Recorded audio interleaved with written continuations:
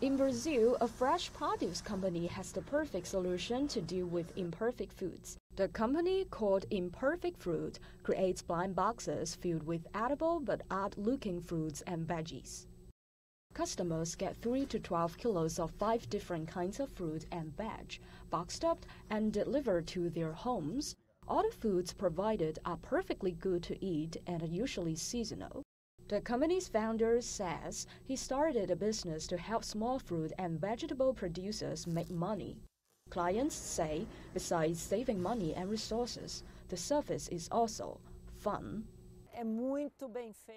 It's very well done. It's a very good idea. Now I'm going to open my box that just arrived. There are papayas, bananas and apples. Banana e maçã.